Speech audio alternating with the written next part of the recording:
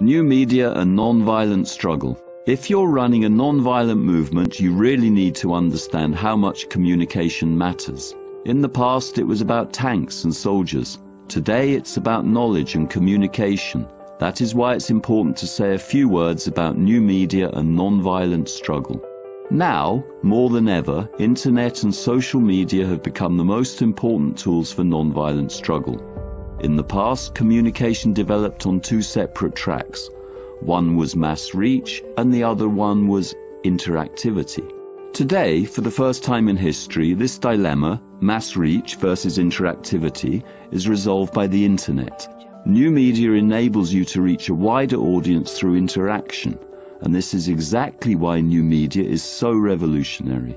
But how does this new media influence the real world? Remember Burma in 2007? Led mainly by student groups and Buddhist monks, a wave of protests known as the Saffron Revolution hit one of the most repressive and isolated societies in the world. Thanks to a bunch of brave citizen journalists, pictures were recorded on handcams and cell phones and distributed all over the world despite the high levels of censorship. Within hours, the whole world knew about the Saffron Revolution. A few years later, in Iran, a new chapter opened in multiple uses of new media in non-violent struggle. After election fraud in 2009, predominantly youth-driven protests hit Tehran and several other Iranian cities.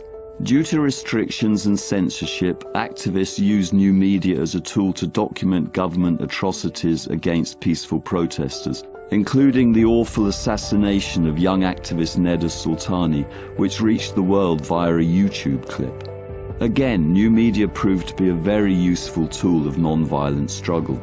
But how exactly does new media contribute to social movements? There are three key things. First, new media makes things faster and cheaper compared to the good old 80s and 90s. Back in the 90s, you had to have a system to print posters, spread leaflets, make radio commercials, knock on doors. Huge amounts of material and human resources were necessary for assembling people in one place. Now you can make a Facebook group or send Twitter invitations sitting at home, and it immediately spreads like wildfire. Second, new media puts a huge price tag on state-sponsored violence against peaceful protesters.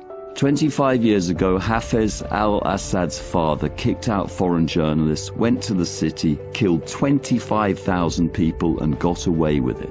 Now, even the lowest tech societies in the world, like Burma or Yemen, protests are being documented with mobile phones or cameras and uploaded onto social networks. Hiding the violence is much harder now than a decade ago. Third, new media helps the knowledge transfer process become faster and more efficient. New media helps people learn from each other. These groups are not trained, they learn horizontally from one activist to another. If somebody produces a tactic which then appears on social media, it is very likely that people on the other side of the planet will see it and copy it. Those were the good sides. Here comes the bad stuff. First, your opponent also learns, and they learn how to use new media against you.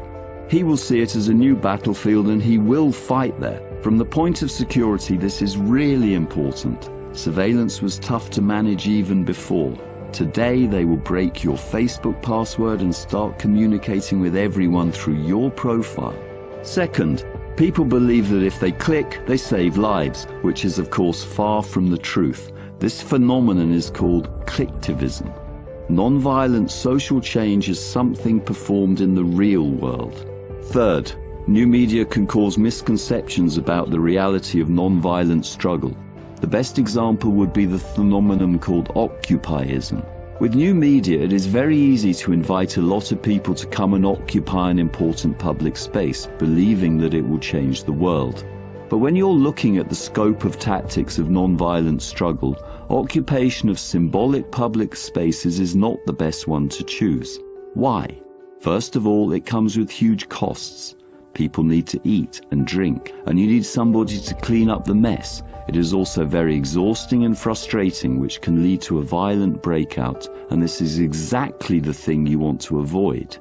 Before you start relying on new media too much, always ask yourself, is there any other tactic among the hundreds of different things you can do in a non-violent struggle that will work better?